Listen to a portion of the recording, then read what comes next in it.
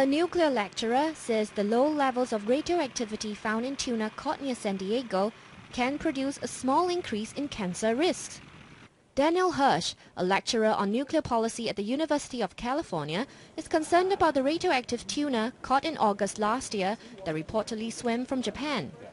So the concern is that not any individual person eating one tuna is going to have a problem, but that over large numbers of people, the small increase in radiation will produce a small increase in cancer risks.